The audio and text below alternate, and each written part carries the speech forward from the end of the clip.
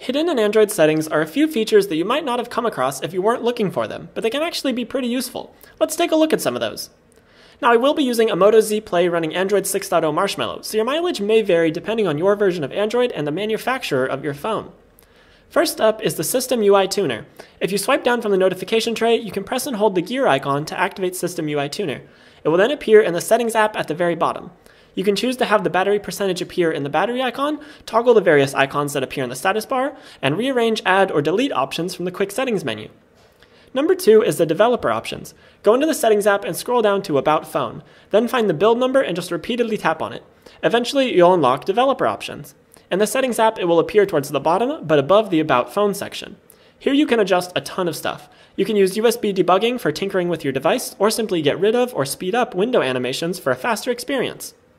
Number 3 is the battery saver. In the Settings app, navigate to Battery and then tap on the 3-dot icon in the upper right. Here you can manually turn on Battery Saver or set it to turn on automatically.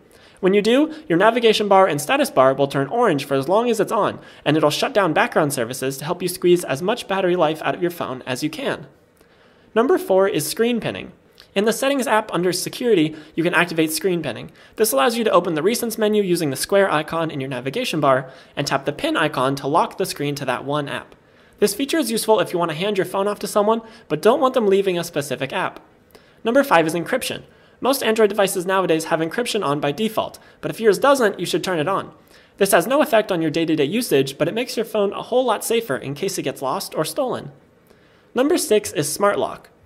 In Settings under Security, you can enable Smart Lock, which allows your device to bypass your PIN or password if certain conditions are met.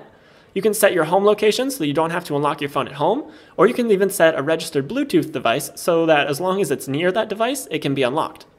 Number 7 is the ability to set a data limit. In Settings under Data Usage, you can toggle a data limit on or off, then adjust it using the 2 bars.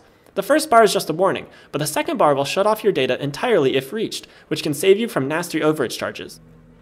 And finally, number 8 is a hidden game. In Settings, go to About Phone and tap Android version repeatedly. When a large circle appears, tap and hold it. You'll then be inside a Flappy Birds-inspired game based on Android Marshmallow.